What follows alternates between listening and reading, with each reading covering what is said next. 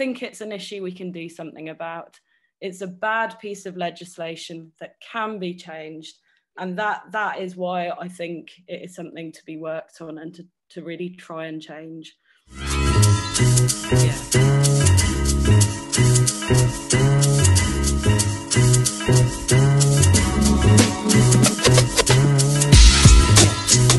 The promenade, the people walking, the people talking.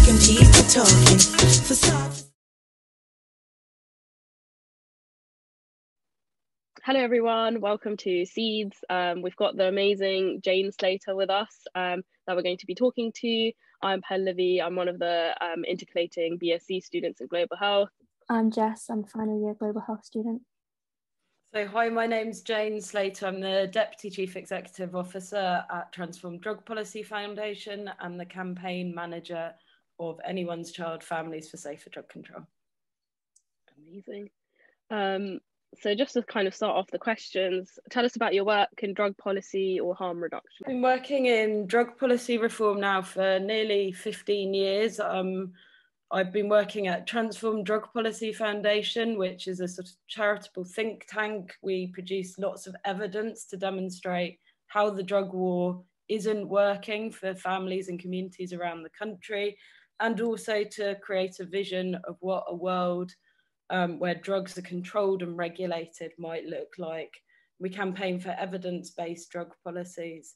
I also run a campaign called Anyone's Child, and this is all about telling the very real human stories of those that are impacted by our drug laws. So that's telling the stories of families who've lost loved ones to overdose, whose children might have been criminalised, and to really sort of demonstrate the full range of human consequences of how this drug war is impacting people across the UK.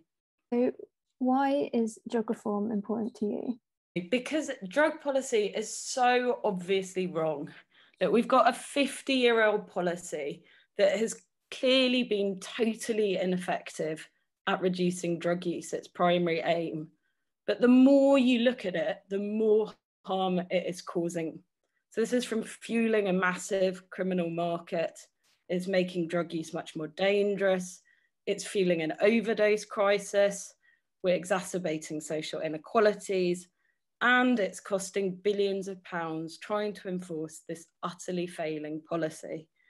And I think it's the work I do with Anyone's Child and the families who really are at the sort of front line of this failing policy that has kept me really committed to this campaign and to working for reform.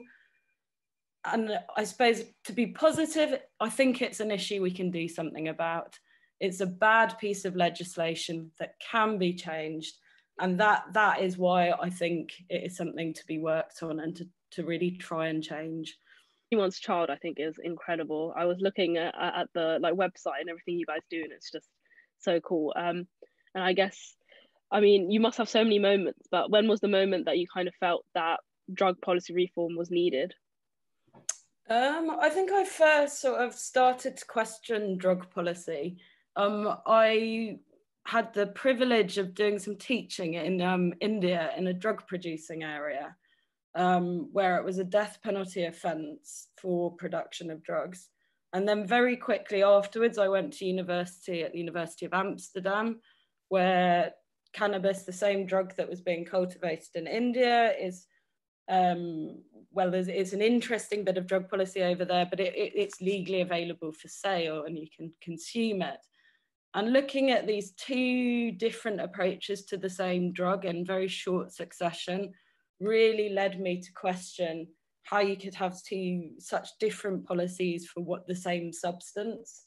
And also, I suppose I was at the University of Manchester when I went to Amsterdam University, and I had all my English friends coming over to Amsterdam and going, woohoo, look at all this cannabis, whereas all the Dutch students had a much more sensible approach to it. And again, watching these two different attitudes towards cannabis really made me start to research and think about drug policy as an issue. Such a great insight into the different perspectives. And so sort of what do you think is the biggest barrier there is in drug policy reform? It's an interesting question. I think probably what I think the biggest barrier to reform is around the stigma of drugs. I think it's huge, and it's this othering that goes on that almost means that people who are impacted by drugs are almost not human. It's this real othering that goes on.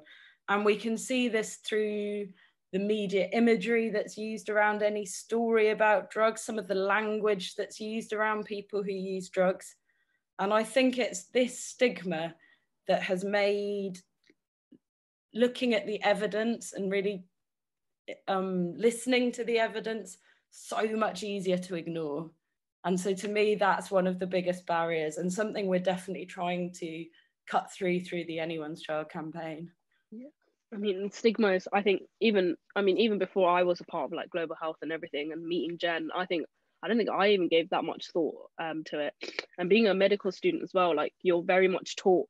I think when we had that session with you, Jane and Mary, we talked about it, like how as a medical student, you just have that one track mind where you're just kind of told ecstasy kills and that's it. And then we never mention it again. And it's never about like how it's actually impacted the people themselves.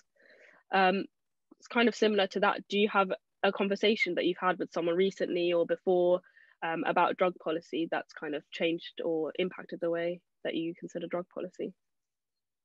The conversations I've had that frustrates me the most is I've obviously met a lot of MPs through my work with Transform and Anyone's Child. And I think what frustrates me most is when you meet an MP and they say, oh, you know what, I totally agree with you, our drug laws are failing and we need to reform them, but I'm not going to say that. And for me, that's utterly frustration. They're terrified of the sort of public reaction to speaking out on this issue. But I do think that's starting to change, and we are witnessing more and more MPs speaking out. And it's why I would say to anyone listening, it's really important that you write to your MP and encourage them to speak out on this issue, because I think we need to be giving our MP support, that the public is increasingly backing reform, and they need to hear this message so that they have more confidence to speak out when they know that the policy is clearly failing us. I think the stories that have, the conversation I've had that probably has made me most committed to drug policy reform is meeting, so Anyone's Child has got some international branches, and we have one branch that operates in Mexico.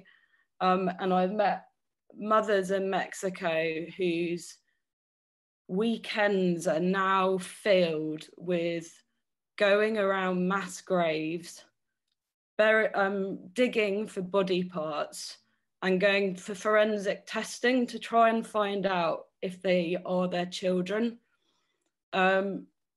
It just horrifies me, some of the stories in Mexico, because for a lot of the families there, they need that kind of closure to know whether their child is going to come home. And that real lack of accountability around those deaths and the real trauma that some of those families are in. I mean, I really find that hard to put aside and not make me want to continue campaigning for reform.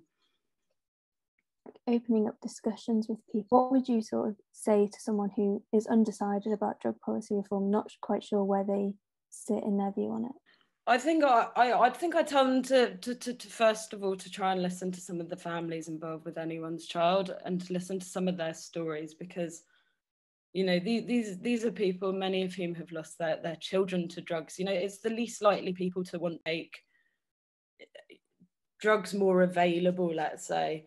I think they make a very compelling case for why we need reform. And I'd also urge people to look at the evidence. I mean, there is stacks of evidence that demonstrates what we're doing isn't right and that other approaches could be better.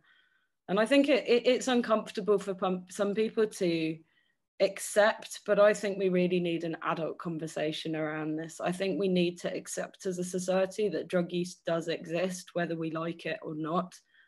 We have to accept that fact.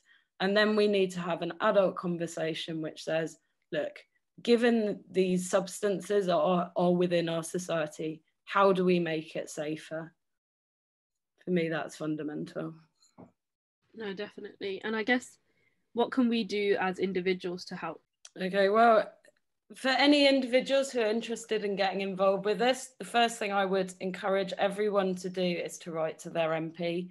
We have template letters available on both the Transform and Anyone's Child website to help with this, and we can support anyone around a meeting with their MP, but write to them and demonstrate that you support reform. I think that's really important.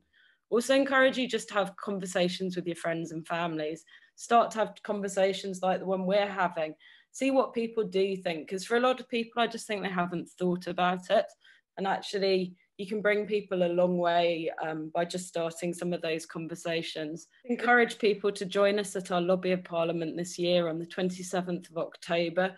We'll be going en masse with the families of anyone's child and a number of Transform activists to call on our MPs to start speaking out on the failure of the Misuse of Drugs Act and our current drug laws.